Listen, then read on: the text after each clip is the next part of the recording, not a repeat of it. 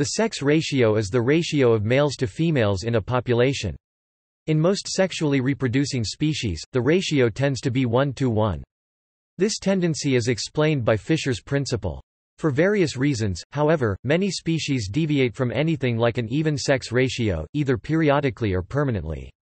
Examples include parthenogenic species, periodically mating organisms such as aphids, some eusocial wasps such as Polistes fuscatus and Polistes exclamans, bees, ants, and termites. The human sex ratio is of particular interest to anthropologists and demographers. In human societies, however, sex ratios at birth may be considerably skewed by factors such as the age of mother at birth, and by sex-selective abortion and infanticide. Exposure to pesticides and other environmental contaminants may be a significant contributing factor as well. As of 2014, the global sex ratio at birth is estimated at 107 boys to 100 girls, 1,000 boys per 934 girls.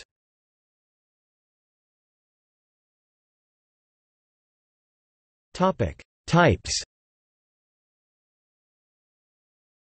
In most species, the sex ratio varies according to the age profile of the population. It is generally divided into 4 subdivisions: primary sex ratio, ratio at fertilization; secondary sex ratio, ratio at birth; tertiary sex ratio, ratio in sexually mature organisms, also called adult sex ratio and abbreviated to ASR. ASR is defined as the proportion of adults in a population that are male. Operational sex ratio, abbreviated as OSR, is the proportion of adults in the sexually active population that are males. OSR has often been confused with ASR, although these are conceptually different. Quaternary sex ratio, ratio in post-reproductive organisms. Measuring these requires sophisticated mathematics since they lack clear boundaries.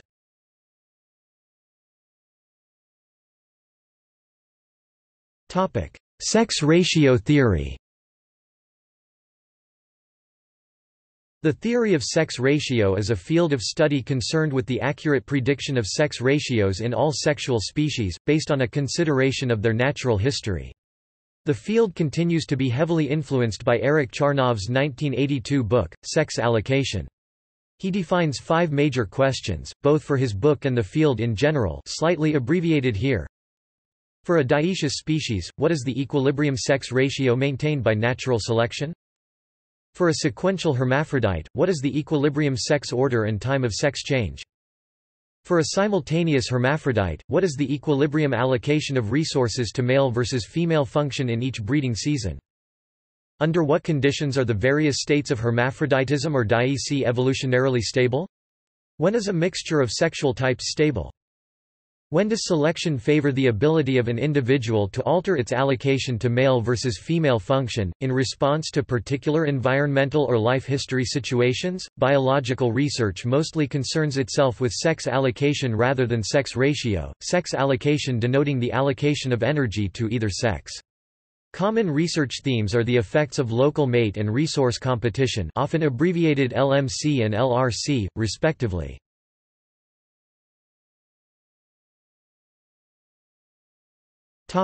Fisher's principle.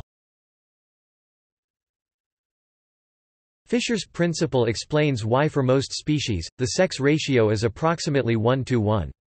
Bill Hamilton expounded Fisher's argument in his 1967 paper on extraordinary sex ratios as follows, given the assumption of equal parental expenditure on offspring of both sexes.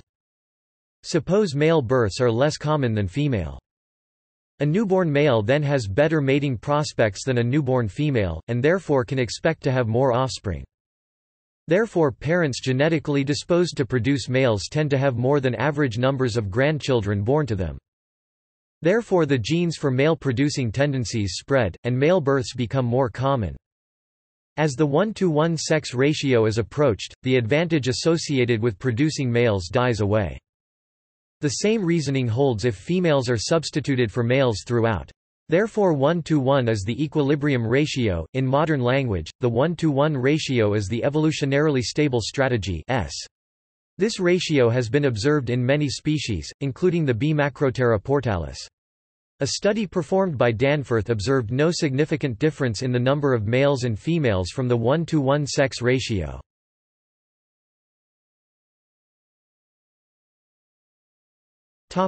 Examples in non-human species.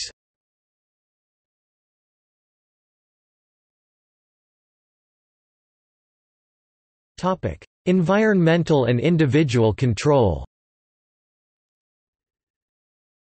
Spending equal amounts of resources to produce offspring of either sex is an evolutionarily stable strategy. If the general population deviates from this equilibrium by favoring one sex, one can obtain higher reproductive success with less effort by producing more of the other. For species where the cost of successfully raising one offspring is roughly the same regardless of its sex, this translates to an approximately equal sex ratio. Bacteria of the genus Wolbachia cause skewed sex ratios in some arthropod species as they kill males. Sex ratio of adult populations of pelagic copepods is usually skewed towards dominance of females. However, there are differences in adult sex ratios between families. In families in which females require multiple matings to keep producing eggs, sex ratios are less biased, close to 1. In families in which females can produce eggs continuously after only one mating, sex ratios are strongly skewed towards females. Several species of reptiles have temperature-dependent sex determination, where incubation temperature of eggs determines the sex of the individual.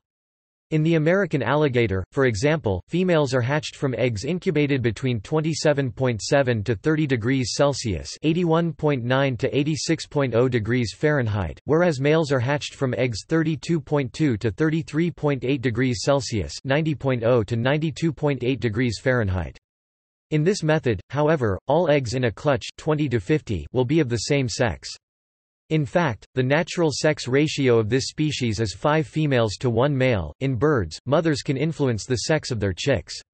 In peafowl, maternal body condition can influence the proportion of daughters in the range from 25% to 87%. In several different groups of fish, such as wrasses, parrotfish, and clownfish, dichogamy or sequential hermaphroditism is normal. This can cause a discrepancy in the sex ratios as well. In the bluestreak cleaner wrasse, there is only one male for every group of 6 to 8 females. If the male fish dies, the strongest female changes its sex to become the male for the group. All of these wrasse are born female, and only become male in this situation. Other species, like clownfish, do this in reverse, where all start out as non-reproductive males, and the largest male becomes a female, with the second largest male maturing to become reproductive.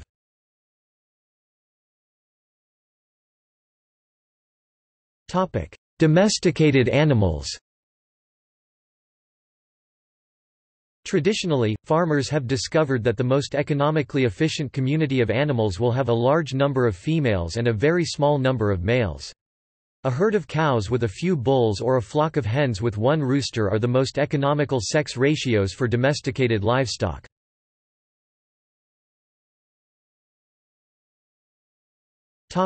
Dioecious plants' secondary sex ratio and amount of pollen. It was found that the amount of fertilizing pollen can influence secondary sex ratio in dioecious plants. Increase in pollen amount leads to decrease in number of male plants in the progeny. This relationship was confirmed on 4 plant species from 3 families: Rumex acetosa (Polygonaceae), Melandrium album (Caryophyllaceae), Cannabis sativa, and Humulus japonicus (Cannabinaceae).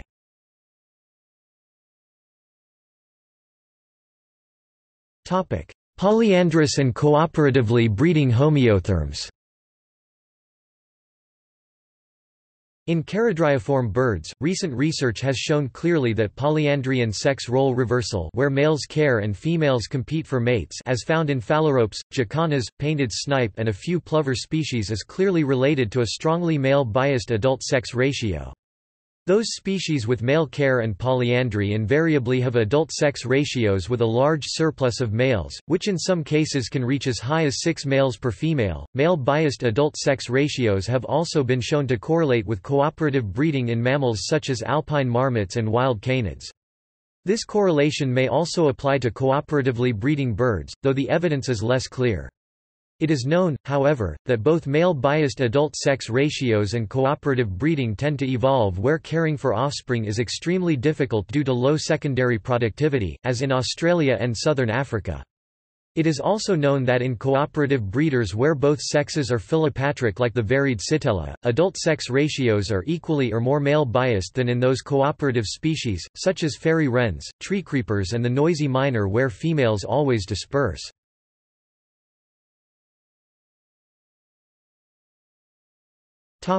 See also: Evolution of sex, Operational sex ratio, Sex allocation, Trivers-Willard hypothesis, XY sex determination system. Humans, Human sex ratio, List of countries by sex ratio, Bride kidnapping, Groom kidnapping, Demographic transition, Sex selection, Sex-selective abortion and infanticide, Youth bulge, Social construction of gender difference institutions, Gender Balance Council. Notes